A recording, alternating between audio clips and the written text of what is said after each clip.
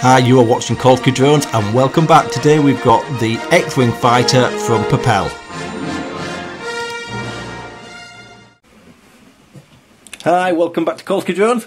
So today we've got the second in the series of the Star Wars fighters, and this is the T-65 X-Wing. Again, it's made by Propel, and again it's in the very nice box with the wax seals. So I'm just going to take the top off.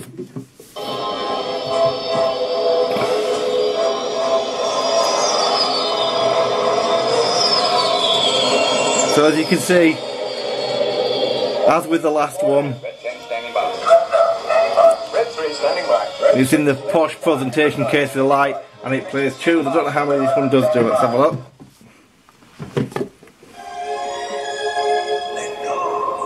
2. So this one does 3. Again, back to the Star Wars theme. Again, presentation's fantastic. So rather than going through the unboxing again, I'm just going to take it out of the box and I'll join you in a second. Okay, so we've now got it unboxed. So let's have a look what you do get in the box. So you get a box of spares, and in here you get some spare guns. They're for the front there. Two sets of props, some spare screws, and the really nice propeller remover. This thing's incredibly well made. If you just look at it's just really nice. It must weigh 20 grams, 30 grams on its own. So that's what you get in there.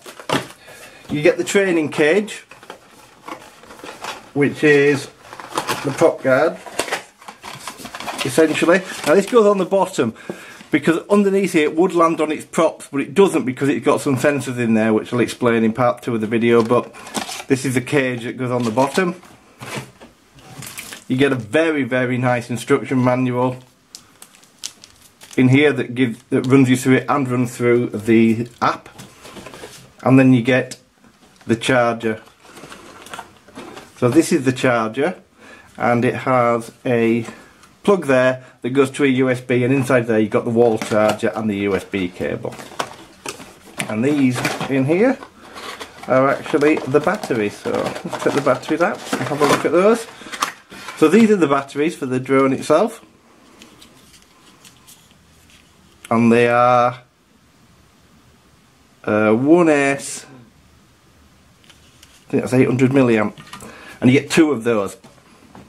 The controller on this one's white. The only difference, it plays totally different tunes. There's no batteries in it at the minute, but it plays totally different tunes, this one, because it's obviously for the TIE fighter and everything's built up for the TIE fighter, so the speech is differently. Still runs on 4 AA batteries. Again, you've got the really nice joysticks. That's your altitude hold, so if you flick that off, there you go. So that takes altitude hold off. Now for me that doesn't really matter because I'm going to make this mode 1 before I fly it. It's very easy to do. It's a simple matter of swapping some cables around inside. That's where you put your phone when you want to play the training app.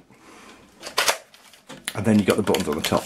Again, incredibly well made. A very, very nice transmitter with a good bit of weight about it. This is not a cheap transmitter.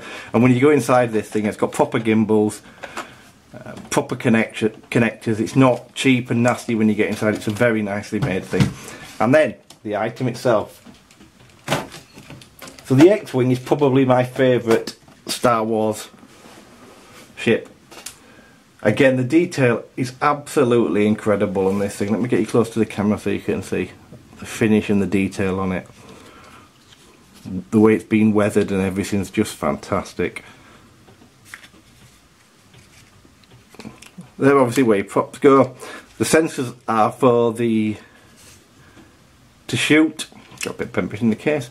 So the sensors are there for this button here. So if you press this button it will fire, and it fires a LED beam, and if you've got another one in there you can fight each other, which is a really cool feature.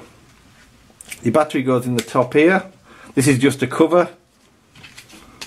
Let's pop the battery in. There's no on and off switches on any of these Propel ones. So there you go, click the battery in place, put the latch down, and there you go. So red LEDs at the back, and then you've got white ones at the front of the wings there. incredibly nice. Very, very nicely finished off piece of kit. And as I said, this is my favourite one of, I'm not saying it's my favourite one of these, but it's my favourite Star Wars ship.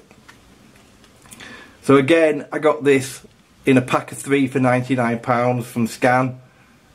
We've already reviewed the first one. If you haven't already seen that, at the end of this video I'll put a link to that video so you can see the video for the first one I did, which was a speeder bike. But yeah, the attention to detail on these things are fantastic. Now, the speeder bike have crashed a lot and nothing has ever got broken on it. These things like this bend, but you can just bend them back into shape, but nothing's actually broken on it.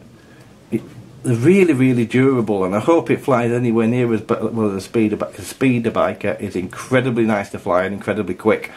So I'm hoping this has got the same thing. Again, it's got three rates and a training function on here, so you can fly this with the 1 metre band if you like. So you're a metre off the ground, you can't go another metre higher than that. So you fly in a 1 metre radius, 1 metre band. It doesn't come out of there when you're in there. It's incredibly easy to fly, so you've not got to bother about throttle management. It's all about learning to get the controls right. After you've done that a few minutes, trust me, anybody will be able to fly it. But yeah, incredibly nice. Again, the finish is fantastic. Everything's, even down to the chargers, are just really well done. They could have just made some simple cable that plugged in there or something and made it really cheap. They haven't. They've made a really nice charger, so when you pop it on charge, the batteries clip in really nicely. Flight times, I'm guessing, is going to be around 6-7 minutes as it was on the first one. But yeah, incredibly nice. So this is the second of 3 that I'm going to do. The third one I've got is a TIE Fighter. So this is part 1. Part 2, I'm going to have my overall conclusions of when I've flown it and tell you what it flies like, and we'll go through more on the controller. I'll let you hear the sounds on the controller, and we'll have flight footage of it flying. And then we'll do the next one will be for the TIE Fighter. And at the end of the TIE Fighter one, I'm also going to run through the app that you do, because this is Bluetooth. All the controllers are Bluetooth, so when you put it in here you can control what you see on screen. So it's like FPV, I suppose, an FPV trainer, and you can see on screen what it's going to do. And when I've done the third video, I'll put that on there. So thanks ever so much for watching, and join me in part 2. Thank you, bye bye.